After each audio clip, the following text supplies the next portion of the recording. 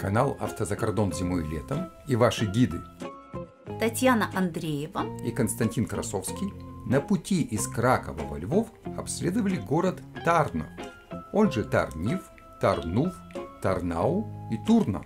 Тарнов славен тем, что первым из всех польских городов обрел независимость после разделов Польши.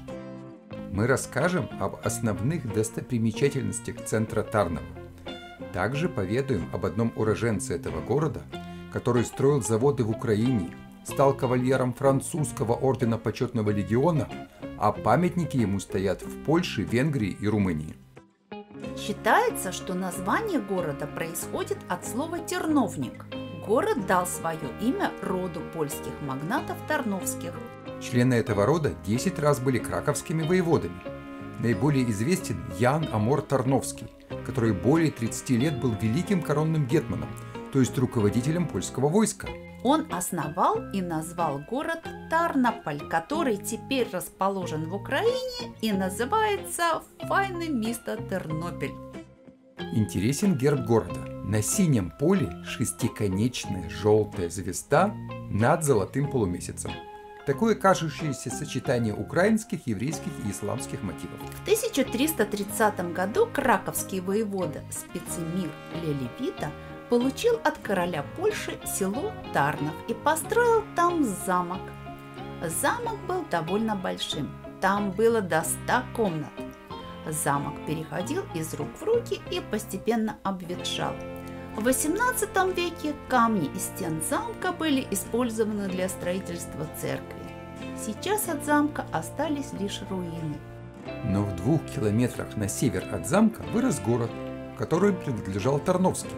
До замостя Тарнов был крупнейшим частным городом в королевстве Польша. Мы оставили автомобиль на улице Братинского и отправились в центр города по узкой улочке с лестницей. На ней видим остатки мурала, посвященного истории города. Вскоре после основания Тарнова в XIV веке там была возведена церковь, которая теперь стала кафедральным собором Рождества Пресвятой Богородицы.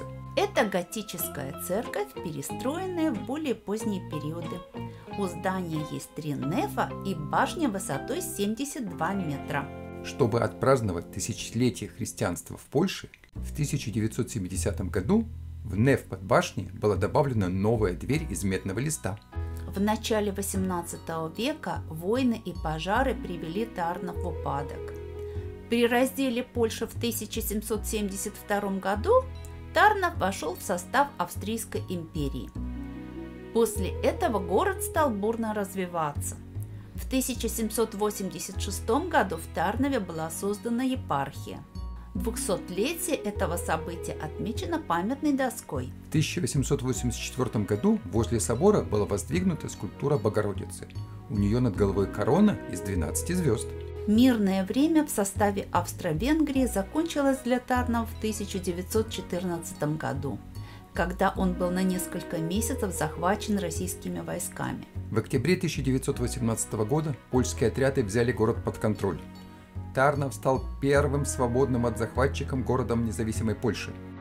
В 1972 году папа Павел VI присвоил собору титул Малой Базилики. О том, что такое базилика, объясняет наш эксперт в фильме о Владславике. На здании неподалеку мурал «Мир тебе, Польша».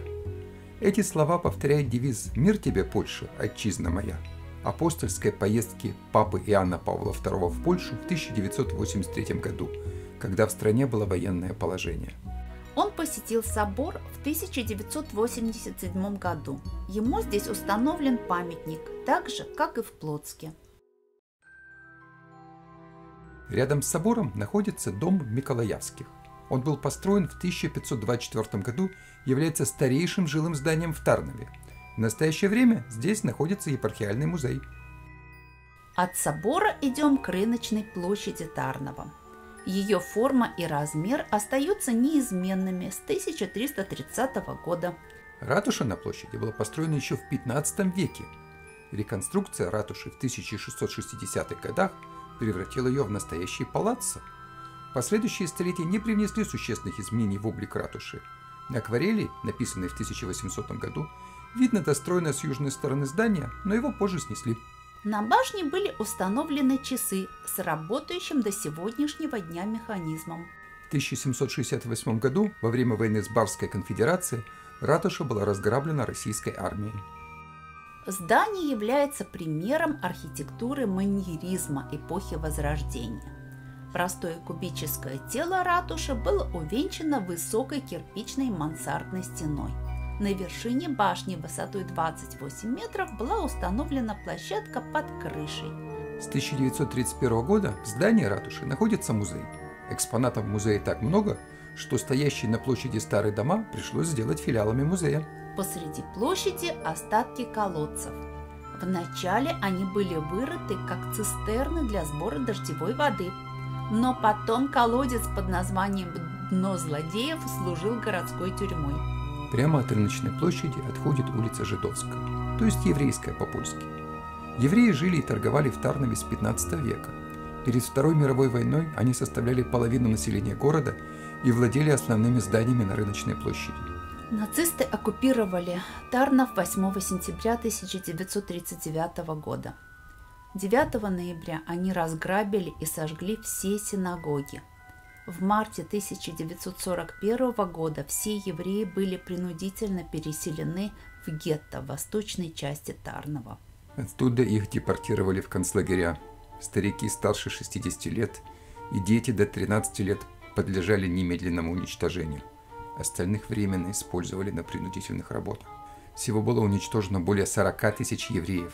В 1943 году гетто в Тарнове было ликвидировано. Такая же судьба постигла гетто в Люблине, Жешове, Белстоке, Вильнюсе и других городах. Синагога на этом месте была построена еще в 1630 году. Несколько раз здание страдало от пожаров, но его восстанавливали. Во время Второй мировой войны нацисты сожгли синагогу, затем она была взорвана и ее стены были снесены. От синагоги сохранилась только бема – кирпичный навес с внутренним уплощенным куполом, поддерживаемый 4 круглыми угловыми колоннами. Бема или трибуна – это возвышение в центре синагоги, где находился стол для чтения Торы. В 1987 году остатки бемы были накрыты кровлей. В этом здании с элементами мавританской архитектуры располагалась миква – еврейская ритуальная баня. Теперь здесь ресторан с еврейской кухней. Этот памятный знак установлен в память о событии 14 июня 1940 года, когда более 700 польских политзаключенных были отправлены из Тарнова в Освенцим. Они стали первыми узниками этого концлагеря. К стене дома прислонился человек. Это памятник родившемуся в Тарнове писателю еврейского происхождения Роману Бранштеттеру. Он автор исторического романа «Иисус из Назарета» и других книг. А это памятник уроженцу Тарнова генералу Юзефу Бему. Это был человек удивительной энергии и судьбы.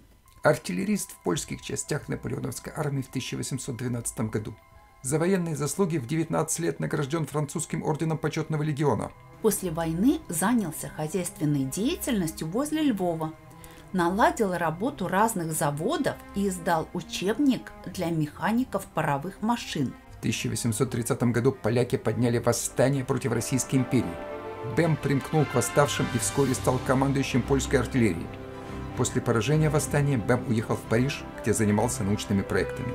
В 1848 году в Австро-Венгрии разразилась революция, и он помчался туда.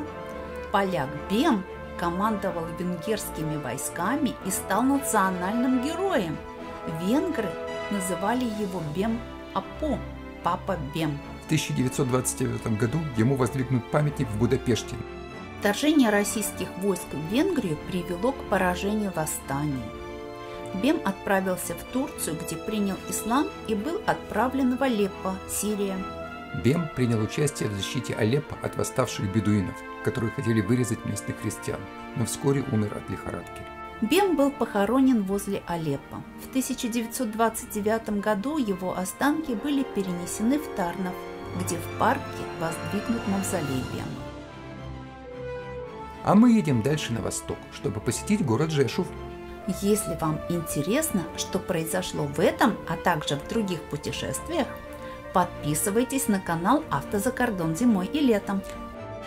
Кликайте на колокольчик, чтобы получать уведомления о новых видео. Ставьте лайки и делитесь видео с друзьями. До встречи в следующем городе или стране!